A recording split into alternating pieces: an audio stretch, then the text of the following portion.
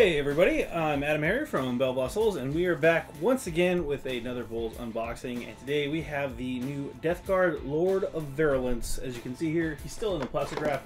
I'm pretty pumped about this one just because it's a new Death Guard character, and he's in some fancy Terminator armor. This, of course, was teased by Games Workshop a couple of times.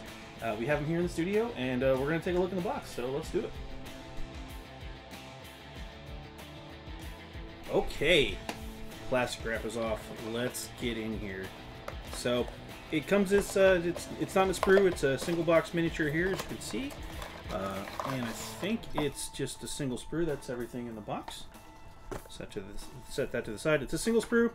It's a big base. This is like the Centurion size base. This is not a 40mm Space Marine base. That's a much larger one.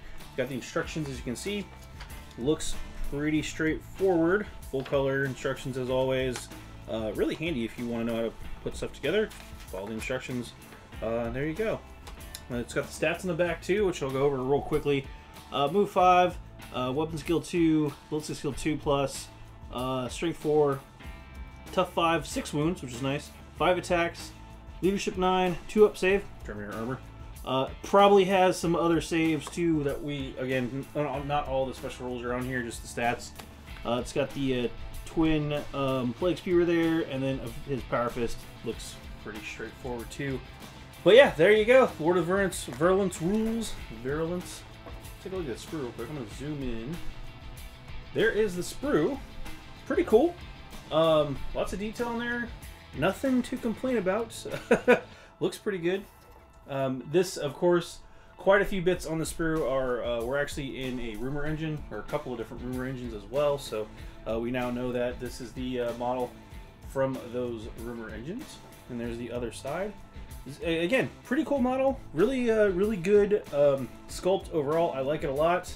I like the new weapon, new and improved plague spewer there. So cool stuff. And now with the power of editing magic, we're gonna show you the built model. Ta-da! There you go. Fully built. Didn't take me very long. I actually built it before. Here's the sprue. It's still there. Anyway. Power of editing, right? There you go, folks. It is completely assembled, as you can see here. Cool model. I have no complaints here. No real tricky parts to this build either. I think the trickiest part might have been connecting the cape, because it does come in 2 parts. This part and then this part, and just making sure that the seam was sealed correctly. I use a little bit of plastic glue, which is my preferred method of gluing models together, plastic miniatures together, and it worked really well. Yeah, you get the little smoke launchers up top. We'll probably go in and drill those out or something. Actually, those are grenades. I think they launch out, so don't drill those out. And then the pipes and stuff up top are really cool. But yeah, it's got a lot of little cool tubing and things that are going on there too. So fun little build. I liked this little bit too that would connect to the power fist. So I thought that was a nice touch. But there you have it, the Lord of Virulence. Yeah, in the box. On your tabletop, coming soon from Games Workshop. That's all I got. I'm Adam here from BoLS. Thanks for watching.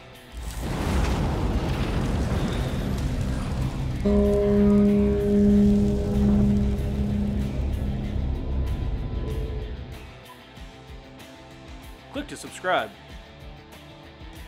Check out more videos. And thanks for watching.